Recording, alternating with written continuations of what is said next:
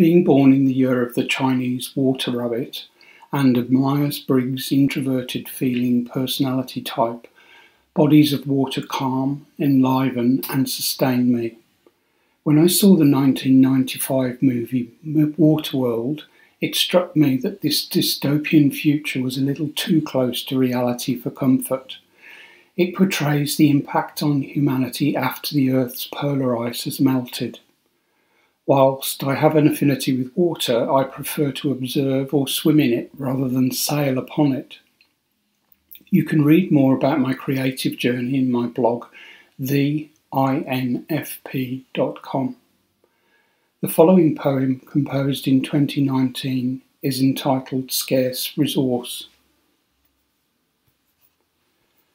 Pouring down, hitting ground, transmutating, seeps slowly underground, no abating, gradually following gravity's pull, channeled torrents churn to violently mull, cascading courses entwine, clashing, this roaring deluge crashes with a hiss.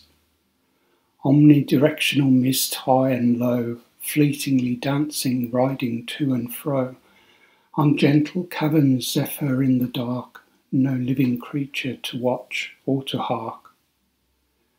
Droplets traverse the void of chasm old, catching hold, dingle, dangle, dripping cold, rivulets forming, trickling, finding pass, slowly towards the edge, achieving mass, flowing from upon high to splash below, tinkling, then momentary ripples show, moving across slow ebbing surface creep, joining still amorphic pool, running deep.